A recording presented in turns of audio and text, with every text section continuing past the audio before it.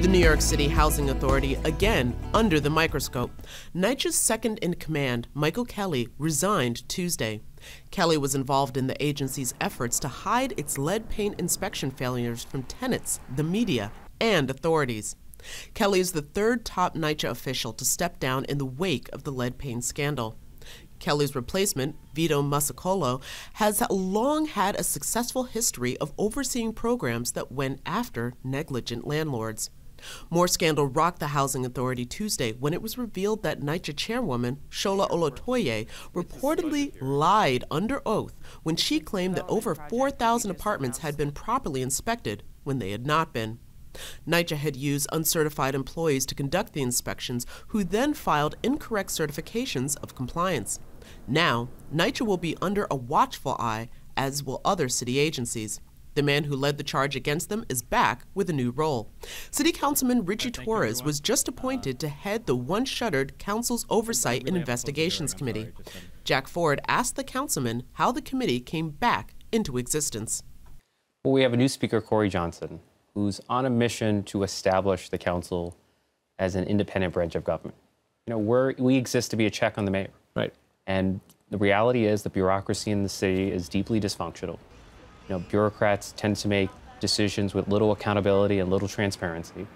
And so the speaker is creating a new division of professional investigators, right? Some of whom will be auditors, some of whom will be former prosecutors, some of whom will be investigative journalists. So this is just not a sort of titled committee. This is a significant structure here. It's going to be unlike anything we've ever seen before. It's going to be a bona fide investigative division.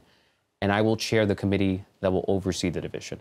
And the objective here is to, in some sense, I'm functioning as the council's archaeologist. Right? We're digging deep explain that. into the mismanagement of government. Okay. Because the goal here, and some of these investigations could span months, and the objective is to conduct the kind of investigations that will drive long and lasting change in the way the city operates, so that it's more accountable to the public. Any limitations on what areas of government can be looked into? There are no limitations, but there's a crucial both partnership and distinction with the Department of Investigations. Explain that. So the Department of Investigations investigates for the purpose of criminal law enforcement, right? And their investigations can often result in arrest or prosecution. We are investigating for the purpose of oversight, right? Our goal is not to curb public corruption. That is the domain. That's what they do. You've got prosecutors, you got U.S. attorneys, Department of Investigations. There going to be no wiretaps in the city council. So is it fair to say yours is more, let's find out if government is not working, why it's not working, and let's see if we can make it work better? Our mandate is to make government work for the people. How do we make government do more, better, cheaper? How do we make it more accountable and more transparent? Having said that, the council does have the authority to ask DOI to conduct investigations into the operation. So we're going to be governing in partnership with the Department of Investigations. So what kind of powers, then, will this committee have? Delineate more specifically for me. We will have universal jurisdiction in the city of New York. We will have universal subpoena power. So we could investigate the New York City Housing Authority, which oversees the public housing system, Health and Hospitals, which oversees the public hospital system, the Parks Department, which oversees all the parks in New York City.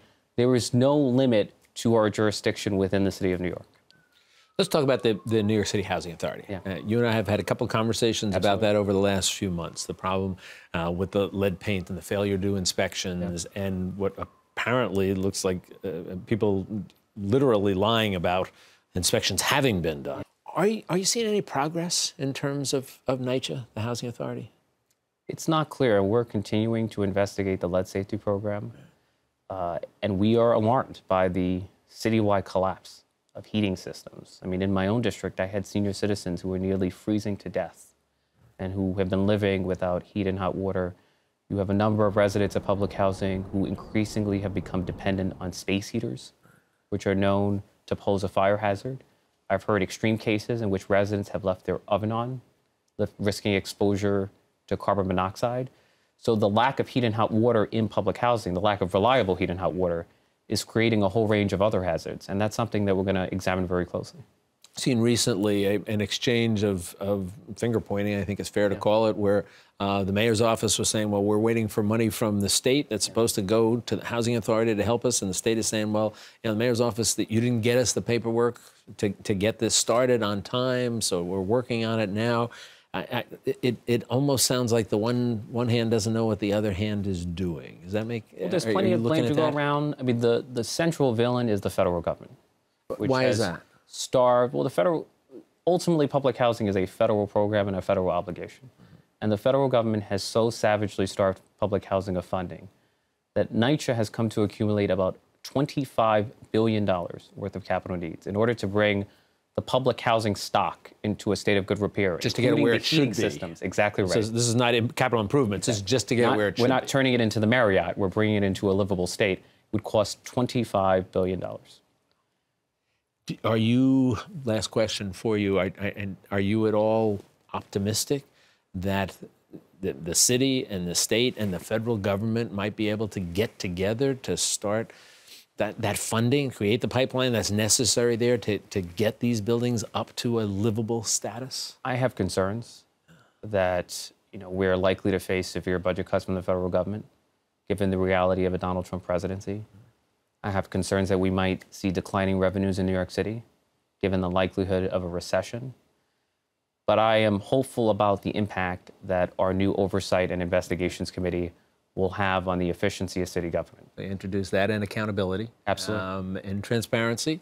And hopefully that's a recipe for some in the service success of down the road. Yeah. Indeed. Councilman, it's always a pleasure to spend some time with you. Thanks for joining us. Absolutely.